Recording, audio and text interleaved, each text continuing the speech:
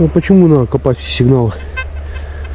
А потому что частенько сигнал кажется какой-то банкой, а там лежит цветной металл. Вот такая алюминиевая проволока, грамм на 150. Тут же рядом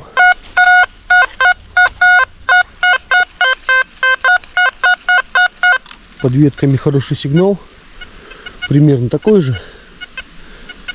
Будем разгребать.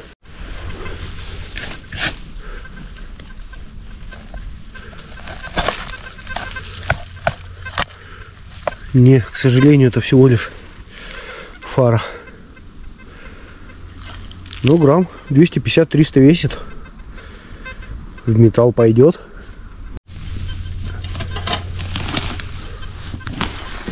Да, проволока не зря попалась. Скорее всего, тут раньше был столб.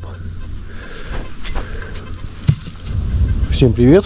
Мы на поисках металлолома. Пробежался по той стороне, показал вам кусок алюминия, кусок алюминиевой проволоки от столба, там остатки, так килограмм 5 металла набрал. Вот уже в эту сторону там прошел, в ту сторону иду обратно. Первый сигнальчик это трос, но он уходит вниз и прозванивается только его конец. Скорее всего, под этой кучей засыпан. Неинтересно. Ну а тут сигнал бомбезный.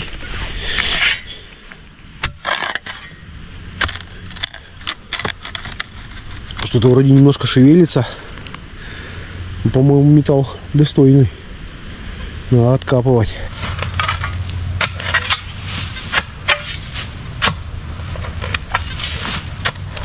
Еще камней, блин.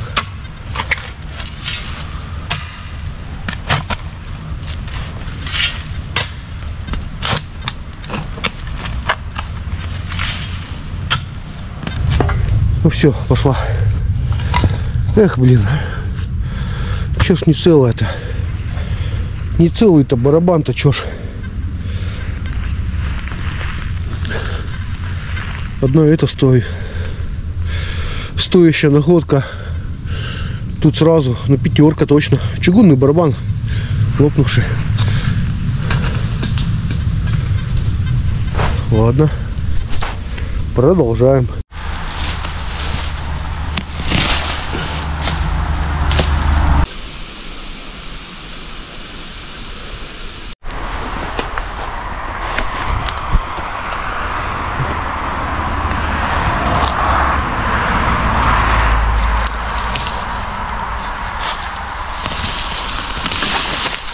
Ого. Нормально. Еще вот. Блин, а болгарку я не взял. Вот уже второй штырь. С той стороны там еще один есть. Столб, похоже, стоял тут когда-то. Нормально. Что тут? Жестянка, жестянка. Вес имеет почти килограмм. Так, всегда тут мощно. Ага. Здесь какая-то жесть. Это что у нас? Старый столб, наверное. А, старый знак. Ладно. Давно, видать, лежит на куске бруса.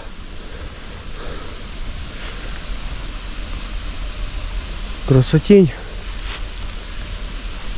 Ух, рябины тут сколько тоже. Листва с каждым днем все сильнее и сильнее опадает. Осень берет свое. Оно и понятно, последняя неделя сентября. Первые заморозки уже были. Такие легкие. А сейчас снова опять тепло. Вот так пока непонятно. Только что тут крюк от столба поднял. И вроде как сигналит еще. Ну что, не понимаю.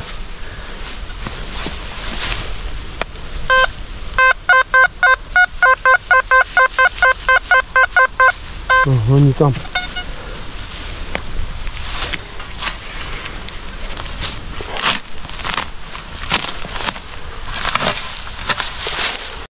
Нашел.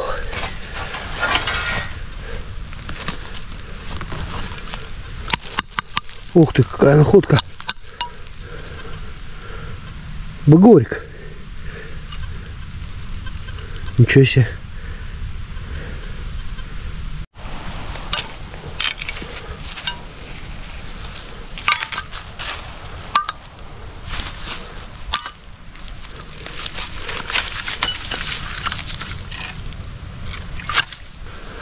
Полтора кило будет.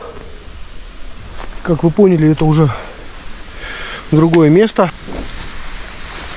Там десятка, не знаю, примерно, может, десятка будет там. Накопал я. Но это мало, надо еще пополнять копилку. Ну и хлам тоже на сдачу добирать. Вот решил тут уже вообще рядом с городом. Но решил проверить, потому как если в ту сторону, там места битые и перебитые. Начало порадовало. Посмотрим, что будет дальше. Ну вот там килограмма полтора, и на заходе, где шайба, там еще эти полоски.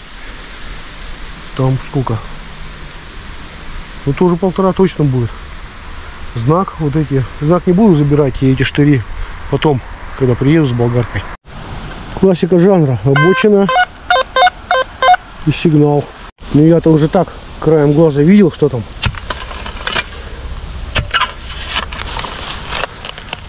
Ух ты! Не, я даже еще пока не понимаю, что там. Но похоже, что-то хорошее. Сейчас откопаем.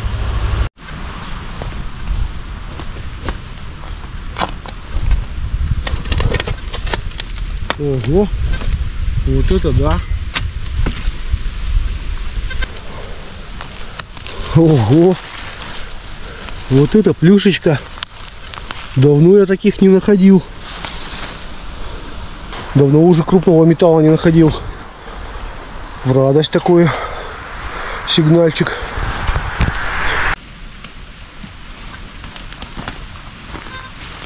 Да, на килограмм до 20 потянет. Офигеть, а! Да, налетела туча. Резко темнеет. Ну что успею, то успею. Нашел две такие трубки. И сейчас вернулся их забрать. Думаю, ну-ка проверю, надломлю. Она медная. Сколько тут? Ну, грамм 250. Ну, металл чистить. Около 200 грамм меди.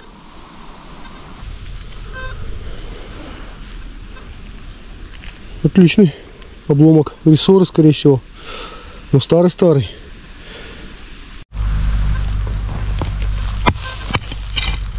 Ух ты, камера уже, конечно, ничего не видит. Кусок швеллера.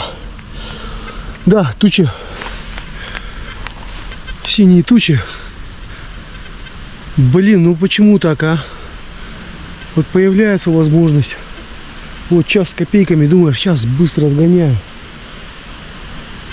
А натянет такую тучу, все начинает темнеть. И ничего не видно. Нашел еще килограмма 3-4 точно. Но потом машину, когда все соберу, покажу. Ну там показывать особо нечего. Мелкие штыри, там мусор, хлам. Но кое-что есть. Мелочь. А в сумке пятерка точно.